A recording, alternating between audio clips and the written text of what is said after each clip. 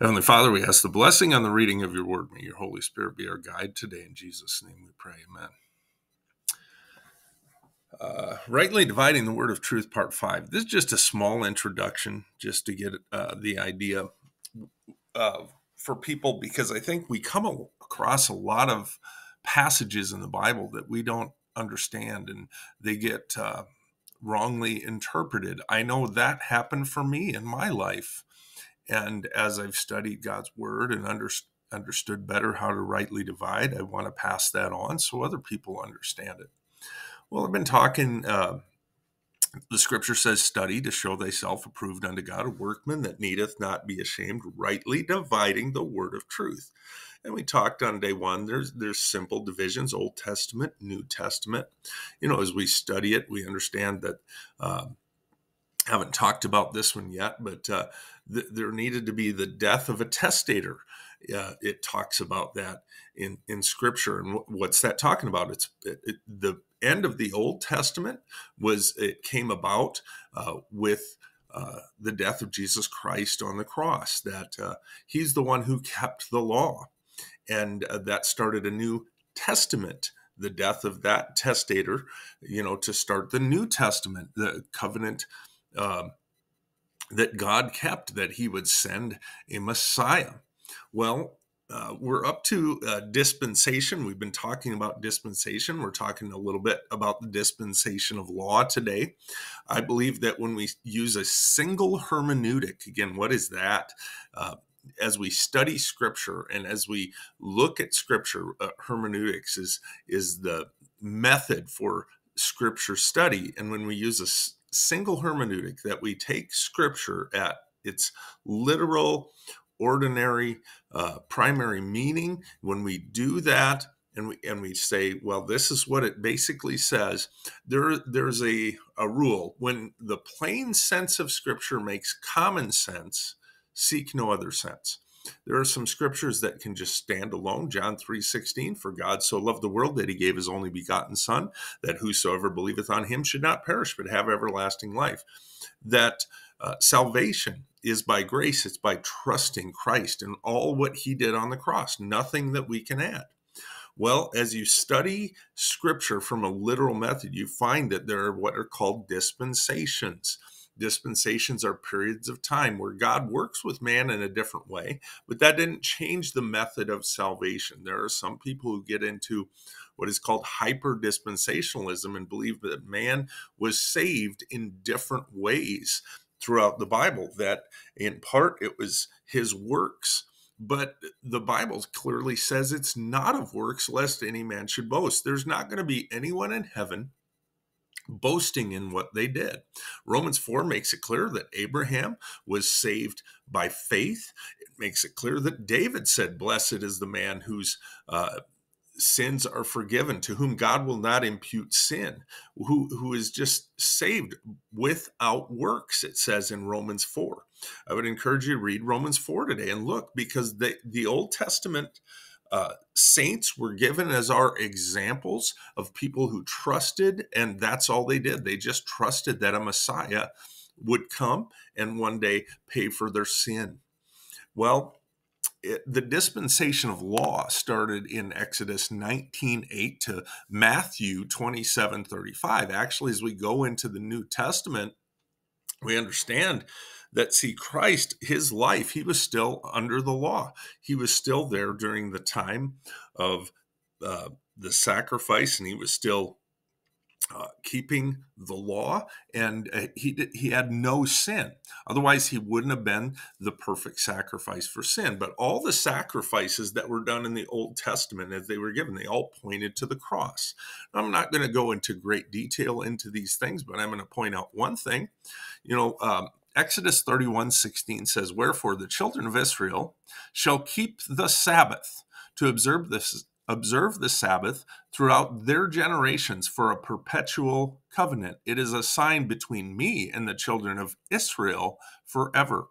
For in 6 days the Lord made heaven and earth, and on the seventh day he rested and was refreshed. Now, see, Jews will still honor the Sabbath day. We're under no requirement as the church of God to keep the Sabbath day, but there's a special covenant between God and his chosen people, the nation of Israel. And they're still his chosen people. He hasn't cast them off forever. They just, for the most part, have rejected the Messiah. They haven't trusted Christ as their Savior. But one day he's going to come back and work with them. But the Sabbath day, we should have a day where we honor the Lord. And truthfully, we should be honoring the Lord every day of our life, all 7 days of the week. As a believer, we should be desiring to live for him. We have a choice after we get saved. Some days we may not live for him as much as we do in others. And then we have to say, boy, Lord, I wasted that day. I missed out on a blessing. And many times it's going to be an eternal blessing, not even so much of a temporary blessing here, that we need to learn to lay up our treasures in heaven. But we worship on Sunday because in Scripture they worshiped on the Lord's Day, the day he rose again. Well, that brings us after law, when Christ went to the cross and he was rose again. There's a transition period in there, and that's in the book of Acts. And when I taught through the book of Acts, I explained that that's where some people mistakenly get a lot of doctrine for their churches. You shouldn't use Acts in terms of Christian practice. It doesn't mean that it's not sound Bible. That's not what I'm saying, but it shouldn't be where we're using that in terms of the speaking of tongues and things like that, that was a transitional period. By the way, tongues are languages. There's nothing wrong with speaking in other tongues, but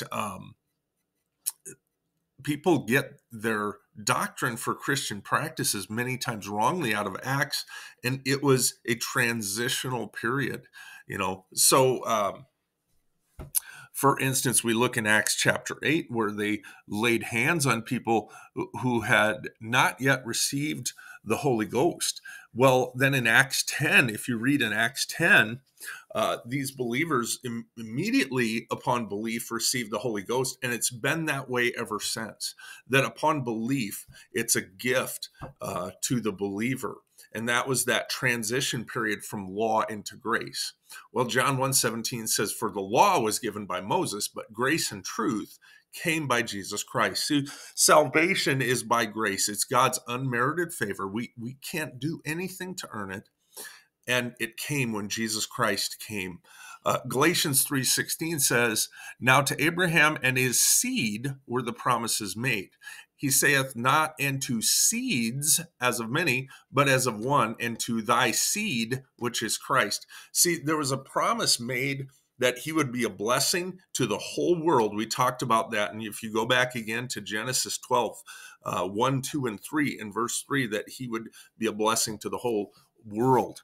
But the land promise and the nation promise was specifically to Abraham, passed then to Isaac, passed to Jacob, and to the Jewish people, that land would one day be ruled and reigned by their Messiah. And Christ is going to come back, and he's going to live up to that promise as well.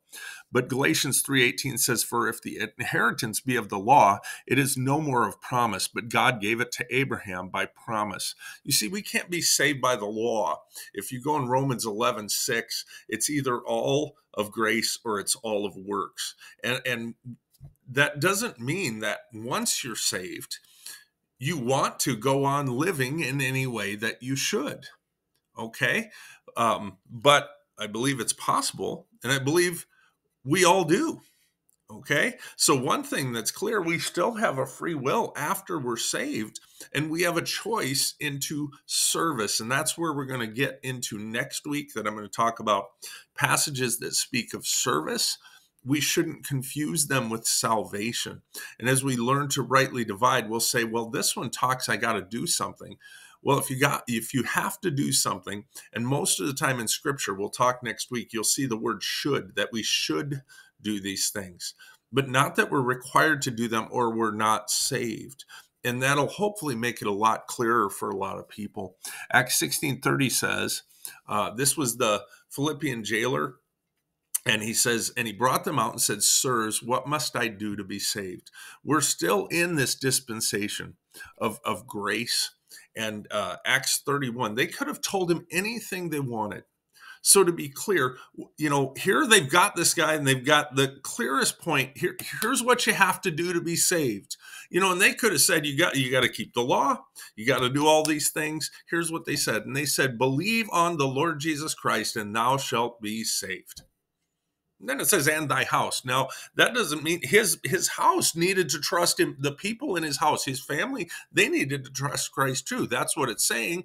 But to be saved, you have to believe on the Lord Jesus Christ. Believe that what he did on the cross was for you. And that's salvation. Okay, and we're presenting the in the dispensation of grace now. We're not in the kingdom. When Jesus first came, he offered the kingdom in Matthew. He said, repent, for the kingdom of heaven is at hand. What he was saying is, I'm offering the millennial reign. I'm here. I'm your Messiah, and the Jews rejected him. And just to briefly mention it, there's these 70 weeks that were determined upon Daniel, and we've got the last week that it was, all these weeks that were happening in terms of a judgment upon the nation of Israel in the book of Daniel. The last week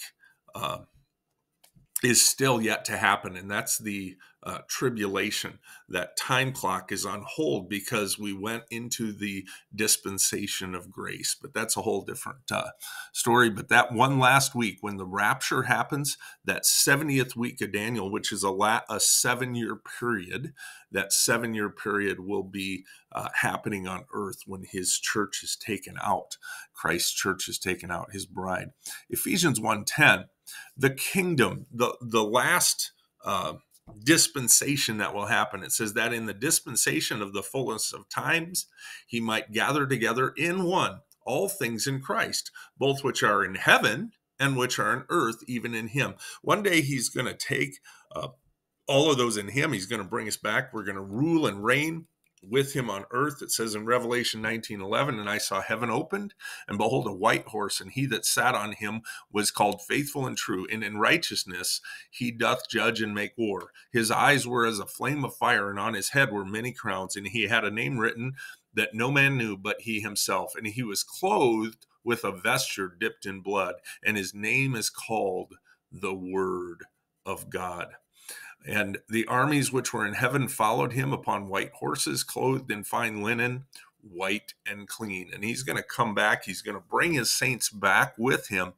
And he is known as the Word of God. That's Jesus. We see that in the Gospel of John. John, of course, was the apostle that penned Revelation as well. But his name is the Word of God. Is clothed in that vesture dipped in blood. Revelation 19, it says, and out of his mouth goeth a sharp sword, that with it he should smite the nations, and he shall, he shall rule them with a rod of iron, and he treadeth the winepress of the fierceness and the wrath of the Almighty. Back in Psalm chapter 2, it says, yet I have set my king upon my holy hill of Zion. Who's this king? It's Christ, set on the holy hill of Zion. That's in, he's going to rule and reign from Jerusalem. I will declare the decree. The Lord hath said unto me, thou art my son, this day have I begotten thee. Ask of me, and I shall give thee the heathen for thine inheritance, and the uttermost parts of the earth for thy possession. Thou shalt break them with a rod of iron. Thou shalt dash them in pieces like a potter's vessel. Be wise now, therefore, O ye kings. Be instructed, ye judges of the earth. Serve the Lord with fear, and rejoice with trembling. Kiss the Son, lest he be angry, and ye perish from the way, when his wrath is kindled but a little. Blessed are all they that put their trust in him. You see, that's salvation, is putting your trust in him. Even there, he says he's going to come back. He's going to rule and reign after the tribulation. That's what he's going to do. He's going to come back and rule and reign from Jerusalem. So we'll get into this next week, but I'll end here for today. We're going to end on this one just to give, there are a lot of passages that are difficult in Scripture. And as we learn to rightly divide, here's one of the things I think we should always keep in mind. I think when you have John 3:16 in your eye, it says, for God so loved the world. Again, who's the world? That's anyone and everyone. Okay? That the Bible says he commendeth his love toward us, and that while we were yet sinners, Christ died for us. That God loves his creation, but he hates our sin. And then he so loved the world that he gave his only begotten son. That's when he went to the cross. That's how he commendeth his love toward us, and that while we were yet sinners, Christ died for us. That whosoever believeth in him should not perish. See, when you trust Christ, when you believe on him, you know now you can't go to hell. And when you know you can't go to hell, then you understand the last part, but have everlasting life. If you've trusted him, you know that you cannot go to hell. It's impossible to lose your salvation. And there are many more verses that we can go through. We just went through one: believe on the Lord Jesus Christ and thou shalt be saved. So when you've trusted him, blessed are they that put their trust in him. Psalm 2, we can go over it over and over, but so many people, I think they struggle with knowing that they're saved, thinking they can somehow lose it because they read a difficult passage. When you're rightly dividing the word of truth, you understand you cannot lose your salvation and that it's a done deal. And I want people, as they go through these, to know, no, I have eternal life. But then I want them to say, now what? And I want them to say, now I should start serving the Lord. How can I serve the Lord? Well, you get into his word and you ask him, Lord, open the door. Tell me what I'm supposed to be doing for you. He has a lot of work. He says, the harvest truly is plenteous, but the laborers are few. Pray ye therefore that the Lord of the harvest would send laborers into the harvest. We'll end there for this week, but next week we'll get into some difficult passages as we continue to rightly divide the word of truth that you may have run across, and you might say, well, that sure seems like I could lose my salvation, or that sure seems like this. That was just a brief introduction. I didn't mean to maybe go into the dispensations as much as I did, but that was very brief in terms of going into those. We could go deeply into every dispensation. But just remember that God has separated his word. When you study it and you look at it, you'll find that there were these different time periods. We don't have to do certain things because they don't apply to us. Some of them never ended, like we talked about human government. That one is still in effect. That government still is able to judge, and we should if we're doing what is right, we have no reason to fear the rulers. That doesn't mean the rulers can't be against us, because the heart of man is wicked, but we always want to do what's right. We should always want to serve God and put him first as believers. May the Lord bless you with the reading of his word today.